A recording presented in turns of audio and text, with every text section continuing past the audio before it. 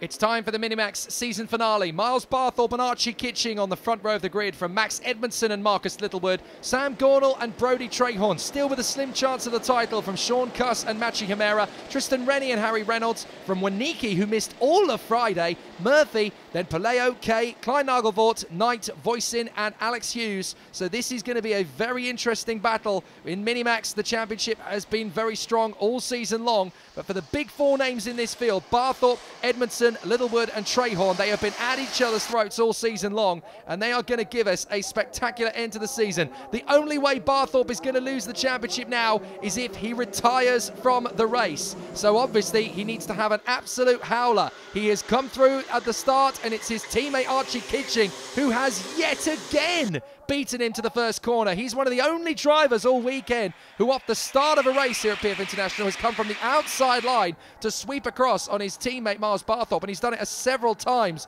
over the course of this weekend. As Edmondson has an initial look at Marcus Littlewood, he's not going to get through, but Littlewood, on the Spirit of Senna machine, is there in third place, trying to chase down a victory, because not only is there a battle for the title between Barthorpe and Trahorn, there is also a battle for the third place spot between that man Marcus Littlewood and Max Edmondson. So there is a lot to play for in this final race of the season. Really exciting first lap. Kitching running with Barthorpe.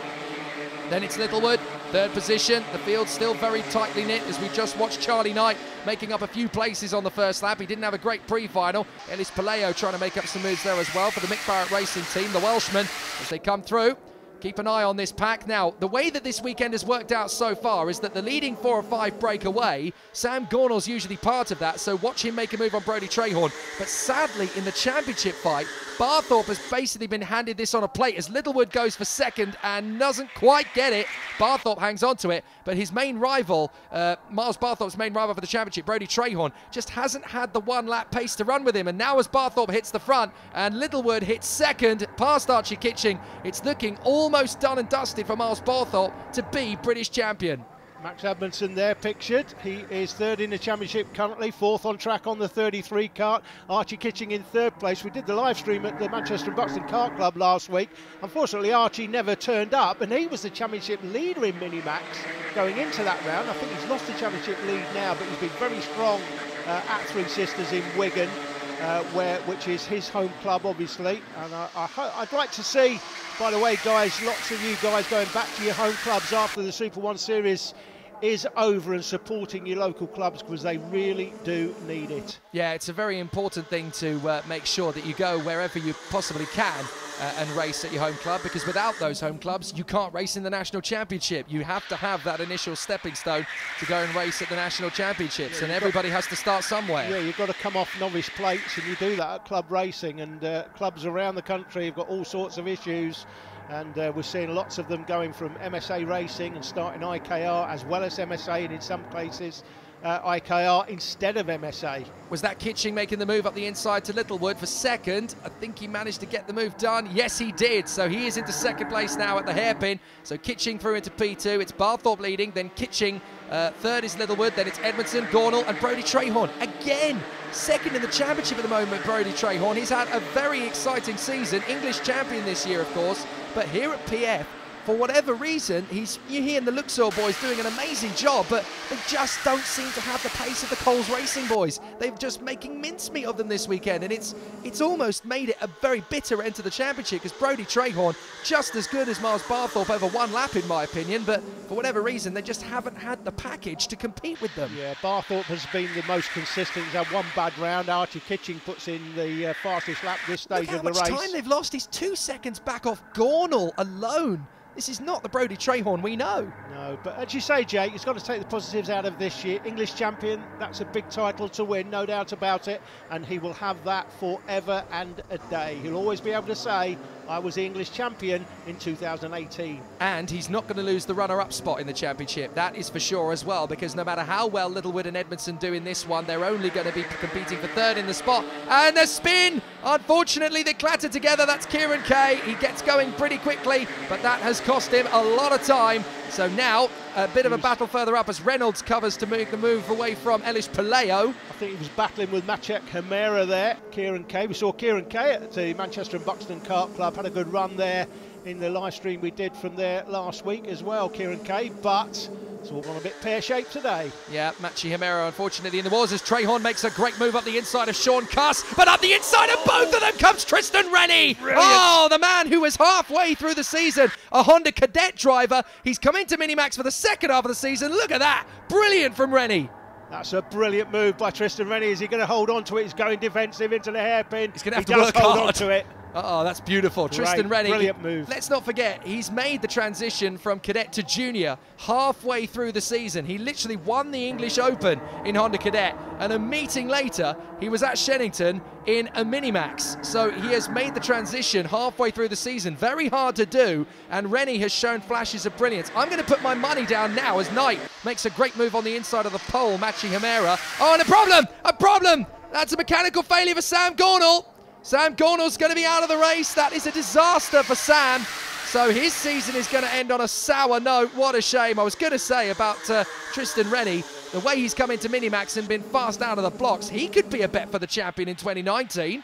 The leaders come through. It's Barthorpe, Kitching, Littlewood, Edmondson. Then behind them in the battle, it is Tristan Rennie in front of Brodie Trehorn and Sean Cuss. Littlewood fastest lap of the race, but he's going to be passed here. Is he by Max Edmondson? No, he's not. Littlewood's going to chop across and keep the place moving on. The top four have broken well clear from the rest of the pack. And Tristan Rennie's gone. Tristan Rennie's gone on this first lap, having taken 5th position. Rennie's dropped back.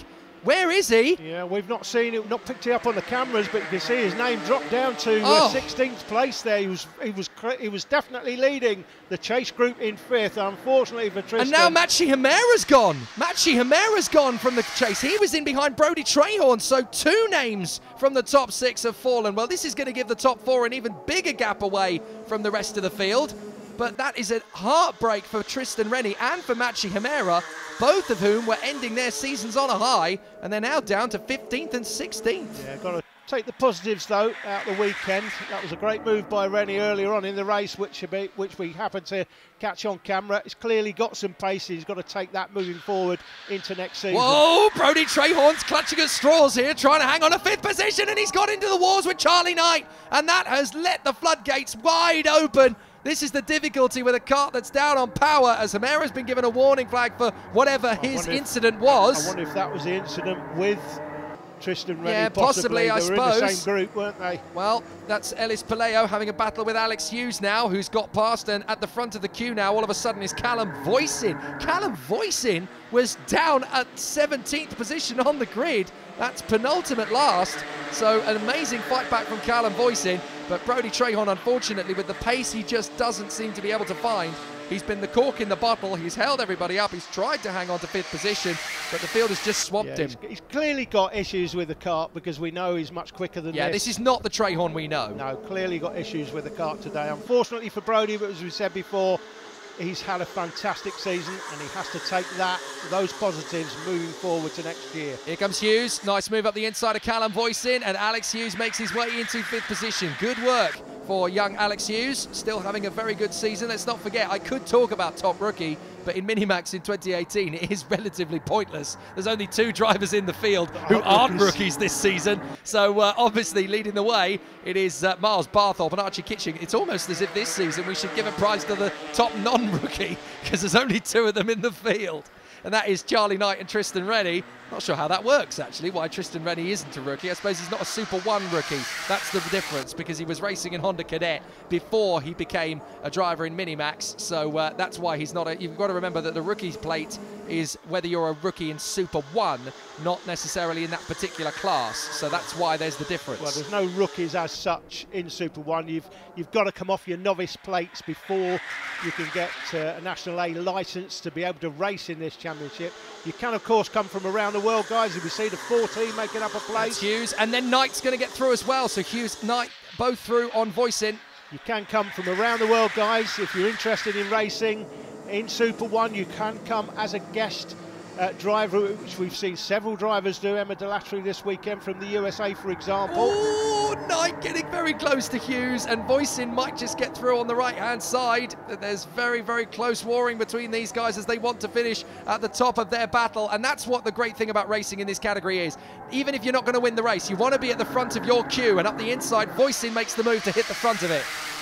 Still the 4 out front. It's Miles Barthorpe that leads it from Kitching, Littlewood in third, Max Edmondson there just dropping off the back of them. This is almost 2 races going on, isn't it? We've got the top 4 battling away for the last win of the year, and then 14 seconds behind them now is the battle for 5th position. You're having to look twice across the lap to watch the battles because there are 2 very different tussles. Littlewood, now the fastest man, 61.8. Here comes Hughes. This is the second race then for 5th position. Hughes back up the inside and Knight on the inside of Voisin. It's Groundhog Day. That's what happened on the last lap. Yeah, cameraman doing a great job of catching the midfield battle as well. So 2 races on track and the cameraman picking both of them up.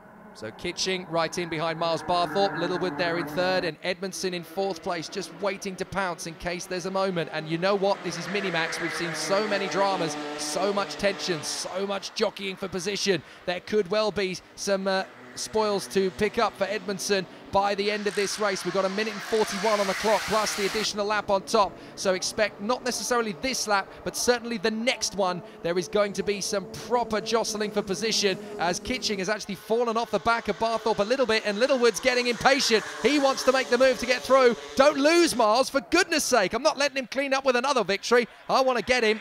It's brilliant watching his kart going around. If you get a close-up of that particular kart as Barthorpe gets a 61.77, new fastest lap, you've got to go and have a look at Marcus Littlewood's kart up close. That blue spot on his front fairing, that is actually a picture of the man they are celebrating, Ayrton Senna. It's one of the most incredible liveries I've ever seen in karting, and it looks absolutely stupendous. If I could pick any livery to go racing with myself as a fat rubbish racing driver that I would be, I would so pick the Spirit of Senna colours. 2 laps and change to go as they come through the complex. One more time, they'll go left-handed, then right-handed through the S's out onto the main straight. Did you get a whisker of the rest of the pack? They were coming into the chicane while these guys were coming through the Mike Wilson complex. That's the gap. It's going up all the time as well as the 5th place race continues to jockey through. Voisin's now up to 5th from Knight, Hughes, and then it is Harry Reynolds. Ellis Palaio, Sean Cuss, Brodie Trahorn down to 11th now, just a whisker in front of Jed Murphy. Now comes the overtaking move because we're on the penultimate lap. Edmondson's got the new fastest lap in at the back of the queue. That is not a massive surprise because he's in their draft. Now Edmondson goes for the move on Littlewood. Littlewood goes down to 4th, but that is a big move for Kitching to take the lead. A big move from Edmondson to take 3rd. Here comes Littlewood back again on the inside. Beautiful. That was a dummy right out of Mother Care, sold by Marcus Littlewood there to Max Edmondson. Max was having a look at him. He went to the outside, inside, and that was a great cutback move. But look what it's done. It's cost them track position. Yeah, surely this is now a 2-horse race between Kitching and Barthorpe as they come out of the Mike Wilson complex into the chicane for the last time but one. We are now going to get the last lap board, and it's now or never to win the final race of the season. You have got to be on your A game. Here goes Barthorpe into the last lap and takes the lead. Brilliant. So he's through under the Litchfield Bridge once again. Kitching's going to come straight back at him. He gets the lead back. And it looks as though these two are going to hold each other up and going to bring Littlewood and Edmondson into play. I thought that this would be an intense battle, but it does look like it's going to go to the final few corners of the race. Kitching now married to the inside line. He's not going to let Barthorpe get a cheap move on the undercut. Here they come again. Kitching still absolutely flirting with that inside white line. Littlewood doing everything he can to hold off Edmondson. Edmondson is going to try and get the switch back on Littlewood. Littlewood moving to cover. Edmondson coming through. Kitching and Barthorpe still absolutely locking together. Barthorpe's going to try and make the bid to come up the inside of Kitching. Bobby Game Corner could be one of his last chances. He's going to swing by for the switchback. Up the inside. He gets him. Edmondson makes the move on Littlewood. He gets into 3rd position. Kitching comes back on Barthorpe. They're going to be side by side through the final chicane. Still they are side by side. They run out wide. They're going to be over the line. Absolutely together. Edmondson on the inside. That is almost a dead heat of the line between the 3 of them. Look at the timing screen. Edmondson and Kitching. Dead heat. Barthorpe 100th in it. It's been given to Edmondson. I don't believe it. As these karts still battle. Well, Brodie Trahorn still in the battle in the middle. It's going to be a photo, surely. Let's look at the replay because Edmondson got the run on both of them as they ran wide at the line. Oh, it's too close to call. Edmondson thinks he's got it. We've got the photo finish, and here's the thing, guys. The transponders that time the karts are on the back of the seat, but in the case of a photo finish like this, it goes on the front nose cone. It's down to the officials. Look at it. That is the official picture. They've given Rule it out the man on the right. Who do you think got it, guys? Well, they've given it to the O-plate, the man in the middle. That is the official timing, but the official times don't count in a photo finish. It's the front nose cone. I would have given that to Edmondson, but the officials thought otherwise. Well, Miles, what can I say? 4 races this weekend and you won all 4 of them, but that last one was mighty, mighty close. Yeah, it was very close. Archie was giving me a really good fight, which I liked, really. Yeah. So obviously when you win a race by a couple of millimetres, you now have to try and figure out how to win it by several seconds. What's the off-season going to be like? I don't really know, really. I like a good fight anyway. It's nice to run away with the lead, but it's a good fight every now and again. But it's been an impeccable season. The whole Coles racing team, everybody behind you have been absolutely fantastic, and you've been absolutely on song all year. Who do you want to thank for the 2018 season? Coles Racing, my dad, my mum, all my family, Auto Bright Direct, Scott and Tyre Engineering, Town Mountain, and just everyone that's helped along the way. I have the feeling this is the first of many championships for you, Miles. Well done, buddy. Thank you. All 4 races won, and Barthorpe is the champion and also the winner of the closest finish in karting history since the birth of the sport in 1959. Awesome. Junior Max have a lot to live up to now.